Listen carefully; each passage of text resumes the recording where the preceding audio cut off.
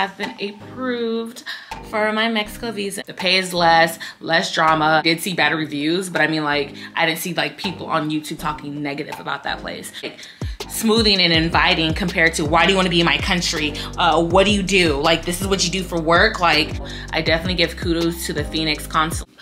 Alrighty, so as you guys know, I was in the process of getting my Mexico visa. All right, and guess what? I got it. Yay! I have been approved for my Mexico visa, and not only just me, but me and my daughter. So we are both approved and got our Mexico visas. So the next step is just pretty much taking what they gave me to Mexico and getting the rest of the process done out there, which I'll be like letting you guys know, because I'm still kind of like trying to figure that out. Like, they did explain to me what to do, but once I get out there, I guess I'll have like more of a better idea. But pretty much they're explaining to me when I get out there, I will have to like pay again for something else, like pretty much pay for the card or something like that through these people and pay them to finish off the process pretty much, because I was already like approved through the states and everything like that. So it's like another, I guess, process. So there's like a link and everything that they gave to me. So one of the links they said is in English, and there's another, after I do that link, there's another link or something that I need to pay for, and that's strictly in Spanish only. There's no English version of it. So you know, they were kind of explaining like the little process and stuff like that I'll do, but nothing that I have to really worry about now. But I was informed that it is best to kind of start it here while I'm in the US and prepay and stuff like that, just so it's not too much of a hassle once I get there. So I was informed of that, so we shall see. I'll keep you guys kind of updated all together, like what's the process once you get to Mexico. So like I said, I'm still learning, so I'll like, you know, I'm gonna have like to figure all that out and ask questions and stuff like that once I get there. But they said like once I land, I'll pretty much, instead of getting in the tourist line, I'll be getting in the Mexico residence line instead, and then I'll show the people at the airport my passport and everything like that I have that. Then I'm supposed to be getting this paper and all such of things. So like I said, that'll be in a separate video of like what's the next step once you get your Mexico visa and everything like that. And I'll try to see if I can record the process, because when I went to the Mexico consulate in Phoenix, they did have like stickers and signs up saying like no recording and everything like that, like no pictures, no recording. So obviously I didn't want to get in trouble, so I wanted to respect that and not do that. So I wasn't able to like, you know, physically record, which I figured is like a government office. So I figured I wasn't going to be able to like really record inside and stuff like that. But I did wanted to talk to you guys like about like each step that I had to take to get to where, you know, where I'm at. So as you guys already know, like what I explained, how I was trying to get my Mexico visa in Las Vegas, Nevada, where I currently reside. And I've had, you know, issues in a sense trying to get it here in Nevada. Like I said, it was like right when the pandemic started, or like, you know, a year after the pandemic already hit. That was originally the first time I was trying to get my Mexico visa, and the only issue I had at that moment was the job that I had at the time. They were trying to figure out like, okay, like how are you going to make money in Mexico and how are you to do this? To be honest, like I was just like what I'm doing now in a sense. Like I kind of was just gonna like go and like bring a certain amount of money with me like that, and then kind of like figure it out. And obviously like I wasn't gonna be like broke in another country or struggling in another country or whatever. Like I would have came back if anything like that was to happen. But I wanted to at least have a visa, so if I did want to stay long, I had that option to. And then just like as of now, I've been hearing like, you know, yes, we can be granted 180 days, which is 6 months, but based off who you get when you get to the airport, they might give you a week, they might give you 2 months, they might give you 3 months. So if I wanted to eventually stay longer, I didn't want to go through an issue of like only being stamped for a certain amount of time, having like to get out the country and then walk back in. Like I didn't want to go through all that hassle. I just want to be able to know that I can, like, you know, I don't want to have a worry in my head about like having to be in another country and then, oh my God, I only have a month. So like, you know, I don't want to go through that whole drama and process. So that's why I originally, even now, like, you know, want to have my visa just in case, because I might stay 1 month, I might stay 2, but I don't want to like feel like worried about it. I just want to like be able to travel and feel free to be within the country and not have to, you know, look over my shoulders every second and like check my visa. Cause you know, when you're having a good time goes by fast. So I just didn't want to like go through that. So that's why I ended up going to Phoenix because of that whole, but this was like I said, 2001 or so when I originally went to go get like, you know, my Mexico visa in Vegas. And that's when they had told me like, okay, well, based off your career, we don't see you being able to do that there. So when you configure, like pretty much like they end up denying me because of that. And I'm not gonna really say denying, but she ended up not taking it to the consulate because this is like a pre-interview in a sense before they give it to the consulate to like have the consulate stamp everything. So that was just like a pre-interview phase, and they pretty much told me no, that they're not gonna pass my work to the consulate, So then again, I go back this year, 2023, I went back, last month, I went like the beginning of August. So yeah, so we're at the end of September now. So I went in the beginning of August and same thing, but this time it was a little bit different. So now I have a career that I can actually take to Mexico. And now it's just like, and I make enough, like everything, even last time I made enough everything. So this time it was just like the interview, like it's a different interview at this point. And she's all like, so why do you want to be my country? Like, why are you trying to be my country like that? And just, you know, like kind of rude in a sense. And like at the time, like my headspace wasn't all the way there. It's first thing in the morning. You know, she kind of just threw off my energy. Let me just say that. She threw off my energy. That's to keep it 100. She threw off my energy. I was excited. I was like, yes, I'm gonna get my visa. I finally have a career that I can take with me. I can do this. I have like, you know, everything. And then she's just like, why do you want to be in my country? What, you know, just like, okay. So then she asked me what I do for a living. I tell her, and then she's like, okay, tell me something about it. Tell me your job. Tell me like, and I'm just like, huh? Like, it was just like the whole energy was off, and she just kind of just threw me off the way she was talking to me. And I just didn't really feel comfortable with that. So literally I'm over here stuttering. I'm over here like, what? Like, so I really couldn't get my thoughts together straight. So she's just like, so you don't know what you do? You don't know, like, what do you do? Like, who are you working for?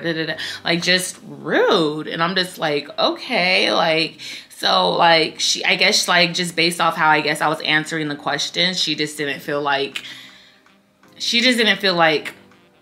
I guess like just didn't feel like giving it to me. Like, I don't know, like it just wasn't enough for her. So she's just like, well, until you can like figure that out or whatever, then you can come back and schedule another appointment. But for right now, no, like that. And I'm just like, okay.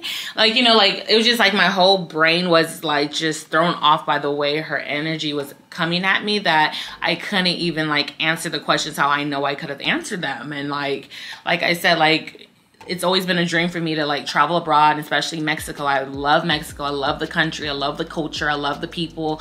Like, I love everything about it. So it was just like, there was like no reason for me like not to answer the questions how I should have answered it. But like I said, like she just literally threw everything off. So at that point, oh, and then I had brought my mom with me just for more support, just because like I didn't want any troubles to happen. And I know like my mom like can be there to like help me like if needed to be. And like I think my mom was like trying to like help, like when she was asking me what I was doing for work, like my mom tried to like jump in and she's like, no, she needs to be able to answer these questions herself, and so she was just rude. So I end up was just like doing a little bit more research through YouTube and kind of like figuring out like, just in case if this whole Vegas thing doesn't work, where else could I go possibly to get this done? So I'm just like, okay, cool. I'm near Utah. I'm near Phoenix, Arizona. You know, I'm near California. You know, I'll go to LA. Like, I'm just like trying to figure out like where I can go. That's driving distance. That's flying distance. That's like an hour, like somewhere other than Vegas, just in case if this lady acts up again. So pretty much I was like, F it. I did research, and everyone was saying like the best place to go that they've heard, you know, that's a good place is Phoenix. And it was like another state as well. But they're saying that the other state, that they don't take people who doesn't live in that state. They don't take them for appointments, only take locals. So they said Phoenix was like a second place that was, you know, a cool place to go to as well. And like I said, in Vegas, I believe the qualifications is like around $3,000 that you have to make a month to be able to live abroad and get a Mexico visa for Mexico, and in Phoenix it was like 2,500 or something like that. So either or vice versa, regardless, I make enough money to do both. So I was just like, okay, cool, let's just do Phoenix. Like, you know, I tell myself, cool, I'm gonna do Phoenix. I'm gonna go out there. The pay is less drama. You know, I see, to be honest, a lot of Mexico consulates, they have bad reviews in general, but so I did see bad reviews, but I mean, like, I didn't see like people on YouTube talking negative about that place, which I didn't see no one talking negative about Vegas either. And I've seen plenty of people who went to Vegas that actually got approved and stuff like that. So cool for them. But so everyone's gonna have different experience than the next person. So you know, I was just like, cool, you know, people are saying go to Phoenix is some more simpler process. And yes, I agree. It's more simpler. The people there are super, super nice. The security guard is nice. The consulate's nice. And actually it was funny, the first time I went, the actual person who, I'm not gonna say she's the consulate, which it's funny, I actually did meet the consulate as well, because she actually came down when she did my daughter's, because I did 2 separate trips. So I first did mine just to kind of see the process, and then when I seen I was able to get it, then I did hers. So the first time, the person who's actually part of that department, she was actually out of town, and I actually was able to meet with another colleague of hers, and he was nothing but extremely, extremely, extremely nice to me. And you know, he wasn't like, my experience here in Vegas was completely different.